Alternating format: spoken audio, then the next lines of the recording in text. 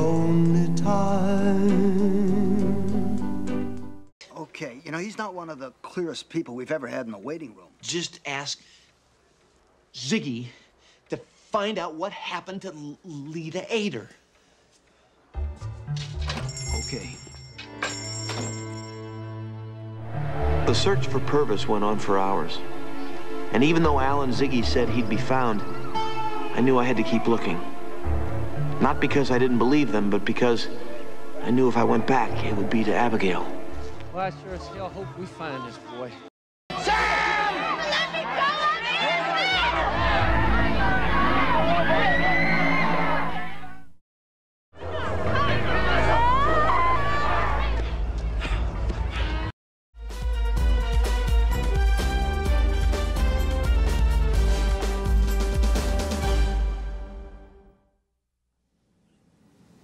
I got a bad feeling about this. After 28 years of marriage, I know every feeling you got. I'm your husband. Well, of course you're my husband. Unless you want to be that wicked Blackbeard again. Why am I here? Oh, no, you don't. Don't you start that. Start what? That craziness about hearing voices. I don't want to hear another word. I heard voices. I said not another word. But what do you mean? That's it. That is it. You have gone and done it. You have ruined everything. I am no longer in the mood, so you can hang up your holsters until next Saturday night. I said my husband is retired. He has a very bad heart. Oh, Sam, Larry never took Abigail's case. But if you would just hear me out. And I'll give you 2 to 1. It's because Miss Ice Ass there was the reason. I have told you 1,000,000 times, we don't have to work with this kind of nigger trash anymore. Al was right.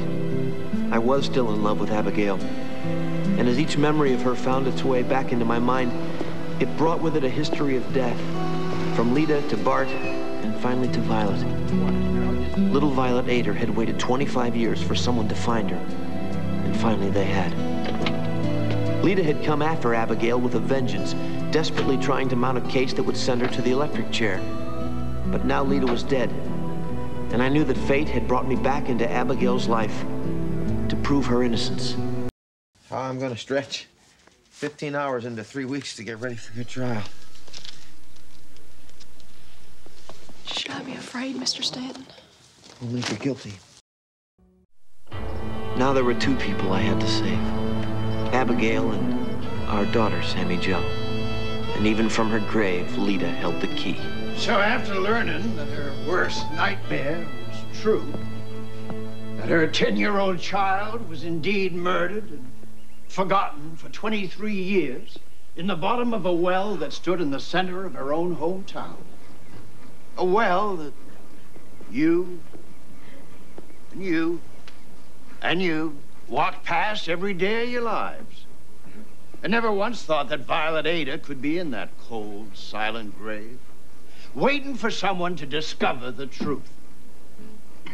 The truth.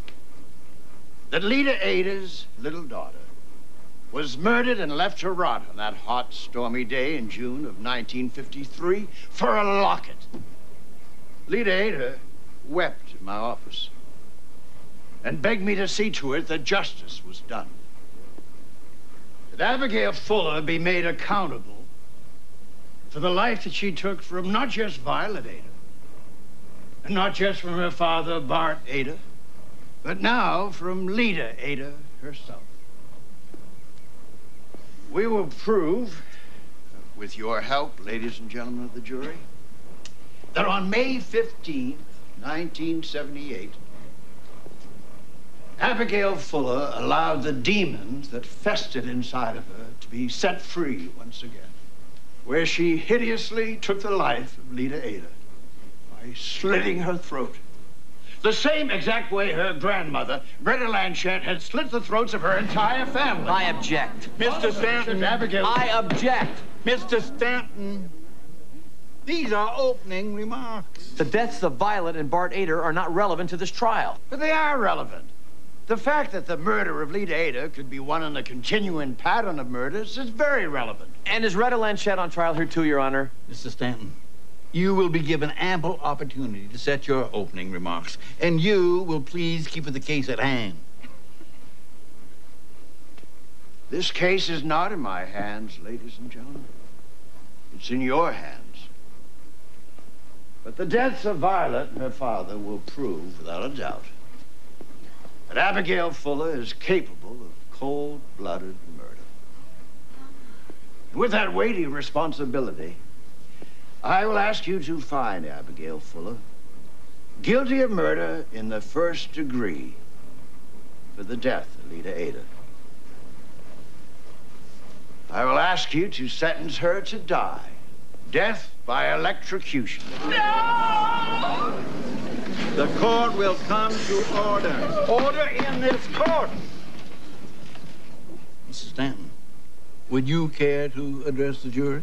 Yes. Well, firstly, there's no proof that Abigail killed either Violet or her father. Your Honor, if I could just have a moment, please. The court will take a 20-minute recess before we begin the prosecution's first witness. Fresh air. Yeah, I think I just need to lie down for a minute. I'll be okay. Come here. Stand up. Let's go out. I had found Stanton's nitro pills in his briefcase and taken them. They'd made the pain in my chest subside enough to make it through the first day of witnesses. I listened as Denton presented a variety of experts and a ton of evidence. I think you've mistaken me for someone else. No. I've been waiting for you for a very long time. Very long time. Clayton said that you'd come. And then I'd have to tell about Violet. Bingo. What about Violet? You know, Sam, I might be wrong, but I've just got a hunch if you get her into the courtroom and put her on the stand where she can see Abigail and everybody, it'll all just come out. And if Denton Waters disqualifies her testimony, at least the jury will hear the testimony. It wasn't Abigail's fault. Clayton. He knew that.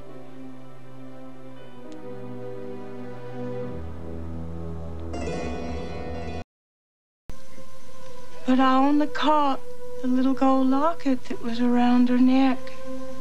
It broke. The chain snapped. Violet was gone. She's gone.